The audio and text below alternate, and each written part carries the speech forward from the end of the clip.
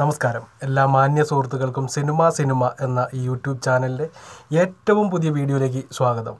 ഞാനിന്ന് നിങ്ങൾക്ക് മുമ്പിൽ വന്നിരിക്കുന്നത് എന്തിനായിരിക്കും എന്നുള്ളൊരു കാര്യം നിങ്ങൾക്ക് ഓൾറെഡി മനസ്സിലായിട്ടുണ്ടാവും. സംഭവം വേറെ ഒന്നുമല്ല, നമ്മുടെ ലൂസിഫർ എന്ന് പറയുന്ന ചിത്രം 200 കോടി നേടിയെന്ന് ഒഫീഷ്യൽ അനൗൺസ്മെൻറ്റ് ഉണ്ടായിരിക്കുന്നു.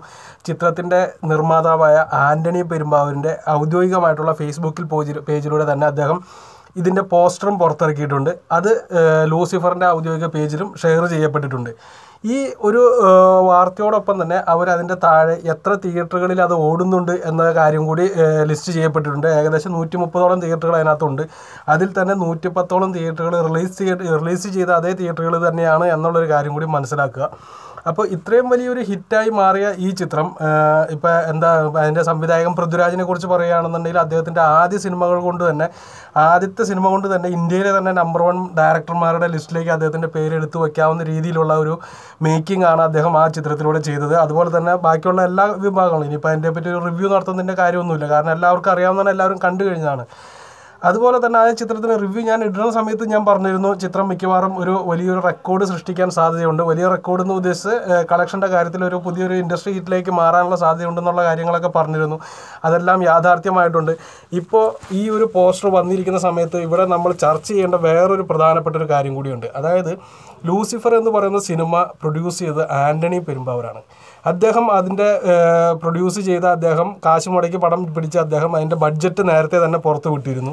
അതിനുശേഷം കൃത്യമായിട്ടുള്ള കണക്കുകൾ അദ്ദേഹം കൃത്യമായിട്ടുള്ള ഇടവേളകളിൽ അദ്ദേഹം പുറത്തു വിട്ടിരുന്നു. അതായത് 50 കോടി തികഞ്ഞതും 100 കോടി തികഞ്ഞതും 150 തികഞ്ഞതും ഇപ്പോൾ 200 തികഞ്ഞതും അദ്ദേഹം തന്നെ പുറത്തു വിട്ടിരിക്കുന്നു. നമുക്ക് അല്ലെങ്കിൽ ആർക്കായാലും ഔദ്യോഗികമായിട്ടുള്ള സ്ഥിരീകരണം മാത്രമേ നമുക്ക് വിശ്വാസത്തിലെടുക്കാൻ പറ്റത്തുള്ളൂ. അതിൻ്റെ പ്രധാന കാരണം എന്താണെന്ന് വെച്ച് കഴിഞ്ഞാൽ ഈ ഔദ്യോഗികമായിട്ടുള്ള കണക്കിന് അവർ ടാക്സ് അടച്ചേ പറ്റൂ. ആ 200 കോടി പടം നേടി എന്ന് പറഞ്ഞിട്ടുണ്ടെങ്കിൽ അതിൻ്റെ ടാക്സ് ഇപ്പോൾ ഓൾറെഡി അടഞ്ഞു പോയിട്ടുണ്ടാവണം. ഇല്ലെങ്കിൽ അതിന് പ്രശ്നങ്ങളുണ്ടാവും. അതിൻ്റെ ബാക്കിയുള്ള കണക്കുകൾ ചോദിച്ചിട്ടുള്ള ഇന്ന് തൊട്ട് തന്നെ അദ്ദേഹത്തിന് ഉറക്കമില്ലാത്തൊരു രാത്രികളിലേക്കായിരിക്കും അദ്ദേഹം പോവുക.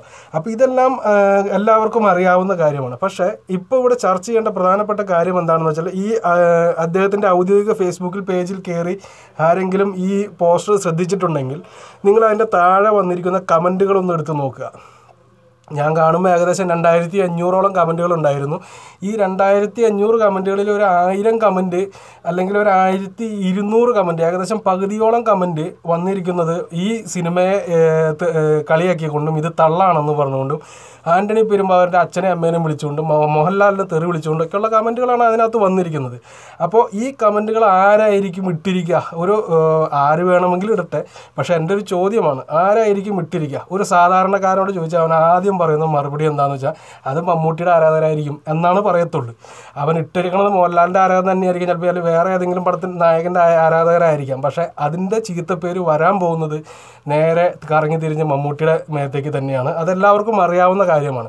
ഈ ഇടുന്നവരിൽ പകുതി ഏകദേശം എൻ്റെ ഒരു കണക്കുകൂട്ടലിൽ ഞാൻ ആ കമൻറ്റുകളിൽ ഒരു 10-50% ഞാൻ വായിച്ചു നോക്കിയായിരുന്നു, ഈ നെഗറ്റീവും പോസിറ്റീവും എല്ലാം തന്നെ. അതിനകത്ത് ഒരു പ്രധാനപ്പെട്ടായിട്ട് എനിക്ക് കുറേ കമൻറ്റുകൾ നമ്മൾ എടുത്ത് പറയാൻ പോലും പറ്റത്തില്ലാത്ത രീതിയിലുള്ള തെറി പറച്ചിലും കാര്യങ്ങളൊക്കെ ആയിട്ട് കുറേ കമൻറ്റുകൾ വന്നിട്ടുണ്ട്. കളിയാക്കിയിട്ടുള്ള കമൻറ്റുകളുണ്ട്, അത് വളരെ രസകരമായിട്ടുള്ളതാണ്. പക്ഷേ ഇതുപോലെയുള്ള തെറി പറഞ്ഞുള്ള കമൻറ്റുകൾ വരുമ്പോൾ ഏറ്റവും പ്രധാനമായിട്ടുള്ളൊരു കാര്യമാണ് ഇത് കറങ്ങി തിരിഞ്ഞ് വരുന്നത് മമ്മൂട്ടി എന്ന് പറയുന്ന നടനിലേക്ക് തന്നെയാണ് എന്ന കാര്യം.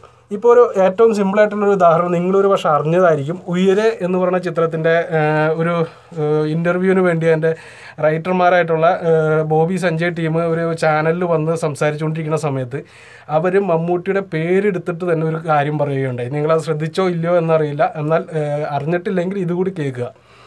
അവർ പറഞ്ഞത് എന്താണെന്ന് വെച്ച് കഴിഞ്ഞാൽ നമ്മുടെ പാർവതി എന്ന് പറയുന്ന നടിക്ക് കുറേയധികം സോഷ്യൽ മീഡിയയിലൂടെ ഭയങ്കരമായിട്ടുള്ള പ്രശ്നങ്ങളൊക്കെ നേരിട്ടത് നിങ്ങൾക്കറിയാം. അതിൻ്റെ കാരണവും നിങ്ങൾക്കറിയാം.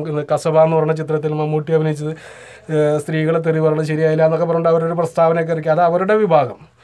ഇതിനെതിരെ അവർ പോണോടത്തേക്കൊക്കെ ചെന്ന് അവരുടെ ഫേസ്ബുക്കിലൂടെയും വാട്സപ്പിലൂടെയും എല്ലാത്തിലൂടെയും ഇവരെ ചീത്ത വിളിക്കുക, ഇവരെ തെറി വിളിക്കുക, ഇവരുടെ അച്ഛനമ്മയ്ക്കും വിളിക്കുക എന്നൊക്കെ ഉള്ളൊരു ചടങ്ങുകൾ കണ്ടിന്യൂസ് ആയിട്ട് നടന്നുകൊണ്ടിരുന്നു. ഇത് ആരായിരിക്കും ചെയ്തതെന്നുള്ള കാര്യം നമുക്ക് ഊഹിക്കാം. പക്ഷേ ഇത് ബോബി സഞ്ജയ് ഓപ്പണായിട്ട് ഒരു ചാനലിൽ വന്നിരുന്ന് പറയുമ്പോൾ അതിൻ്റെ നെഗറ്റീവ് ഭവിക്കുന്നത് ആർക്കാണ്? മമ്മൂട്ടിക്കാണ്. എന്നാൽ മമ്മൂട്ടിയും ഈ പറഞ്ഞ പാർവതിയും തമ്മിൽ എന്തെങ്കിലും പ്രശ്നമുണ്ടോ? ഒരു പ്രശ്നവുമില്ല. ഈ ഉയരെ എന്ന് പറഞ്ഞ പടത്തിൻ്റെ ഓഡിയോ ലോഞ്ച് ചെയ്തത് മമ്മൂട്ടിയാണ്.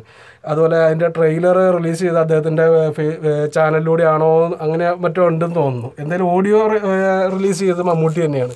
അപ്പോൾ അത്രയും സൗഹൃദത്തിൽ നിൽക്കുന്ന ആൾക്കാർക്കെതിരെ ഒരു കുത്തിത്തിരിപ്പ് ഉണ്ടാക്കാനും അല്ലെങ്കിൽ അവരെ മറ്റുള്ളവരുടെ മുമ്പിൽ മമ്മൂട്ടി എന്ന് പറയുന്ന നടനെ മറ്റുള്ളവരുടെ മുമ്പിൽ ചീത്തയാക്കി കാണിക്കാനും മാത്രമേ ഇതുപോലുള്ള കമൻറ്റുകൾ കൊണ്ട് സാധിക്കത്തുള്ളൂ.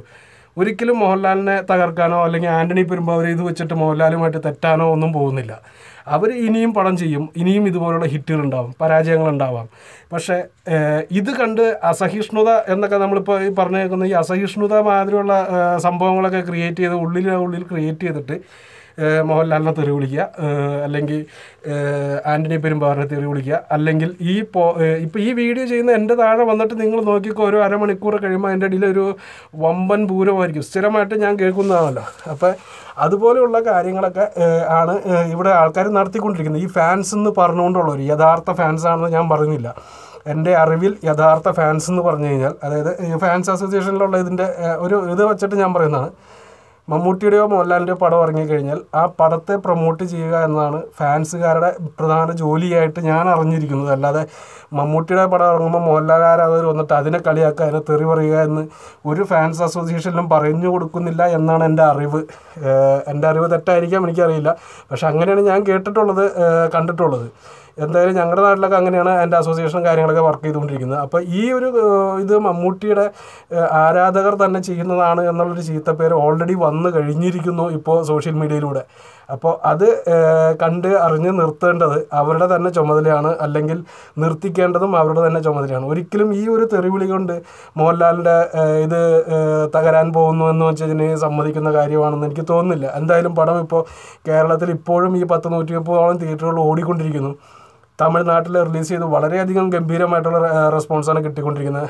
ഇനി തിയേറ്ററുകളിൽ എത്ര നാൾ ഓടുമെന്ന് പറയാൻ പറ്റില്ല. കാരണം ആമസോൺ പ്രൈമിലെ പടം റിലീസ് ചെയ്തിട്ടുണ്ട്, ഇന്ന് റിലീസ് ചെയ്തിട്ടുണ്ട്. അപ്പോൾ തീർച്ചയായിട്ടും അതുവഴി കുറേ ആളുകൾ കാണും. അതുകൊണ്ട് തന്നെ തിയേറ്ററിൽ നിന്നുള്ള ഷെയർ ഇനി കുറയാൻ സാധ്യതയുണ്ട്.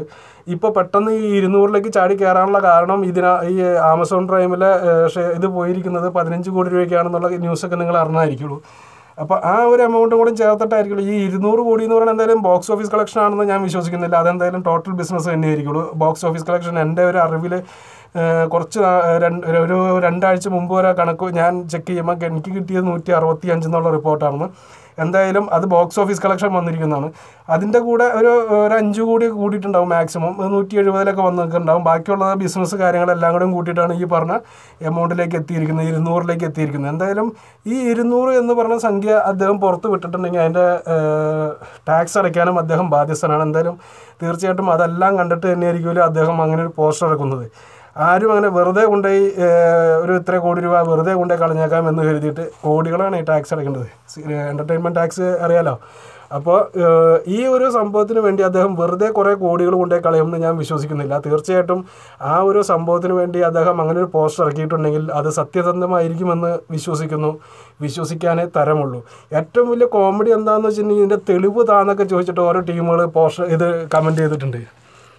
അവർ കണക്കാക്കിയിട്ടുണ്ട്. ഇത് കേരളത്തിൽ നിന്ന് ഇത്ര, തമിഴ്നാട്ടിൽ നിന്ന് ഇത്ര, മറ്റോട് നിന്ന് ഇത്ര എന്നൊക്കെ പറഞ്ഞിട്ട് എല്ലാം കൂടെ കൂട്ടി കഴിഞ്ഞിട്ട് ഏതാണ്ട് എത്ര 160 150 അട്ടേ കണക്ക് എഴുതിയിട്ടുള്ളൂ. എന്നിട്ട് പറയുകയാണ് ഇതിൽ കൂടുതൽ എന്തായാലും കൂടില്ല, കൂടിപ്പോയി കഴിഞ്ഞാൽ ഞാൻ കണക്ക് കൂട്ടിയതിനേക്കാളും കൂടിപ്പോയി ഒരു 5 കോടി രൂപയും കിട്ടും. അപ്പോൾ ബാക്കിയുള്ള തെളിവുതാ എന്നൊക്കെ ചോദിച്ചുകൊണ്ടുള്ള ആൾക്കാരിട്ടുണ്ട് പടത്തിൻ്റെ പ്രൊഡ്യൂസറോട് ഇട്ടാ. അതാണ് ഏറ്റവും വലിയ കോമഡി. ഇപ്പോൾ എന്നോട് ചോദിക്കുകയാണെങ്കിൽ ഓക്കെ, ഞാനിപ്പോൾ അവിടെ തെളിവ് കൊടുക്കാൻ എനിക്ക് അറിയത്തൊന്നുമില്ല, ഞാനിപ്പോൾ കൊടുക്കാൻ ബാധ്യസ്ഥനൊന്നുമില്ല. പക്ഷേ പ്രൊഡ്യൂസറോട് ചോദിക്കുക എന്നൊക്കെ പറയുമ്പോൾ അദ്ദേഹം അങ്ങനെ ഒരു കണക്ക് പുറത്ത് വിട്ടിട്ടുണ്ടെങ്കിൽ തീർച്ചയായിട്ടും അതിനുള്ള തെളിവുകൾ അദ്ദേഹത്തിൻ്റെ ഉണ്ടായിട്ടായിരിക്കുമല്ലോ അദ്ദേഹം പുറത്തു വിട്ടത്. അല്ലാന്നുണ്ടെങ്കിൽ ഇപ്പോൾ നമ്മൾ മധുരരാജയുടെ കാര്യത്തിൽ കണ്ടാണ്, മധുരരാജയുടെ പടത്തിൻ്റെ 100 കോടി എന്നുള്ള ഒരു അനൗൺസ്മെൻറ്റ് അവർ നടത്തിയെങ്കിലും എന്താ പറയുക, കൃത്യമായിട്ടുള്ളൊരു ഔദ്യോഗിക സ്ഥിരീകരണം ഇതുവരെ ലഭിച്ചിട്ടില്ല. കാരണം എന്താണെന്ന് വെച്ചിട്ടുണ്ടെങ്കിൽ 100 കോടിയിലേക്ക് എത്തിക്കൊണ്ടിരിക്കുന്നതേ ഉള്ളൂ. അപ്പോൾ ആ എത്തുന്നത് വരെ അവർക്ക് 100 കോടി എത്തും എന്ന് പറയാൻ മാത്രമേ സാധിക്കത്തുള്ളൂ. അതല്ല എത്തി എന്ന് പറഞ്ഞൊരു പോസ്റ്റർ ഇടുകയാണെന്നുണ്ടെങ്കിൽ നാളെ അതിൻ്റെ ടാക്സ് അടച്ചേ പറ്റൂ. ഈ 200 എത്തി എന്ന് അദ്ദേഹം പറഞ്ഞിട്ടുണ്ടെങ്കിൽ തീർച്ചയായിട്ടും എത്തിയിട്ടുണ്ടാവും എന്ന് തന്നെയാണ് വിശ്വസിക്കേണ്ടത്. അതിന് അവിടെ പോയി തെറി വിളിച്ച് സ്വന്തം ആരെയാണോ നിങ്ങൾ ആരാധിക്കുന്നത് ആ നായകനെ തന്നെ മറ്റുള്ളവരുടെ മുമ്പിൽ കുറച്ച് കാണിക്കുക, അല്ലെങ്കിൽ അദ്ദേഹത്തിനെ കളിയാക്കുന്ന രീതിയിലുള്ള വാർത്തകളാണ് കറങ്ങി തിരിഞ്ഞ് അദ്ദേഹത്തിലേക്ക് തന്നെയാണ് എത്തുന്നത്. അപ്പോൾ ആ ഒരു കാര്യങ്ങളൊക്കെ ഒന്ന് പറയാമെന്ന് കരുതിയാണ് ഈ വീഡിയോ. എന്തായാലും ഈ പടം ഇത്രയും വലിയൊരു സക്സസ്സായി മാറിയതിന് നമുക്ക് സന്തോഷിക്കാം. മലയാള സിനിമ ആദ്യമായിട്ട് 200 കോടി എന്ന റേഞ്ചിലേക്ക് എത്തി എന്നുള്ള കാര്യത്തിൽ. ഇനി നമുക്ക് കാത്തിരിക്കാം മമ്മൂട്ടിയുടെ മധുരരാജ 100ലേക്ക് എത്തുന്ന ഡേറ്റിനായി. എന്തായാലും മധുരരാജ 100ലേക്ക് എത്തുമ്പോഴെങ്കിലും ആ പോസ്റ്ററിൻ്റെ താഴെ വന്നിട്ട് മോഹൻലാൽ ആരാധകർ പോയിട്ട് കമൻറ്റ് ചെയ്യാതിരിക്കുക. അത് കറങ്ങിത്തിരിഞ്ഞ് ഈ പറഞ്ഞ മാതിരി തന്നെ മോഹൻലാലിന് എതിരായിട്ടേ വരത്തുള്ളൂ. ഓക്കെ, അപ്പോൾ ഇത്തരം കാര്യങ്ങൾ പറയാൻ വേണ്ടിയാണ് ഈ വീഡിയോ ചെയ്തത്. നമുക്ക് അടുത്ത വീഡിയോയുമായി വീണ്ടും കാണാം. നന്ദി, നമസ്കാരം.